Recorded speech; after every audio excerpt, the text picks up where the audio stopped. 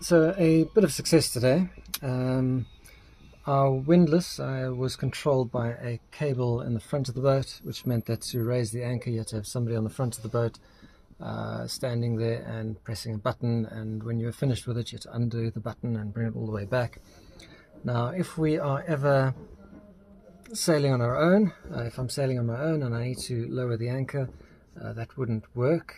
So what I've done is I've bought a little wireless switch from AliExpress for I think $13. If I can flip my camera I'll show you quickly. And this is it. It's called a wireless switch DC 12 volt 2 channel. 2 channel is important because we need the windlass to go up and down. And I'll show you how I connect it quickly.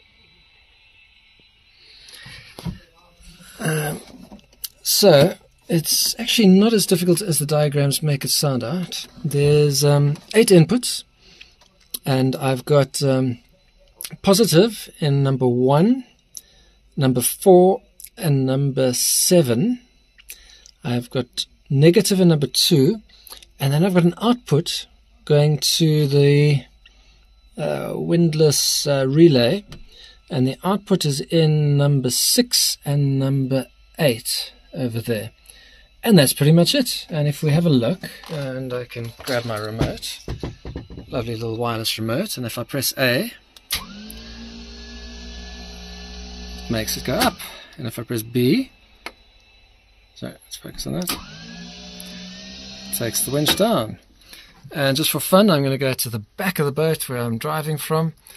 Come along, come along. The boat is looking lovely since my wife has made all these beautiful design changes. But I could be driving the boat now, and I'm not sure if you'll see anything. There we go, you can see the windlass in the distance. Let me try and zoom. There it is over there. And you can see I can raise and lower it from here. And I'm very happy about that. And the last step, of course, is going to be to neaten everything up, and it even comes with a nice little box for the remote controller.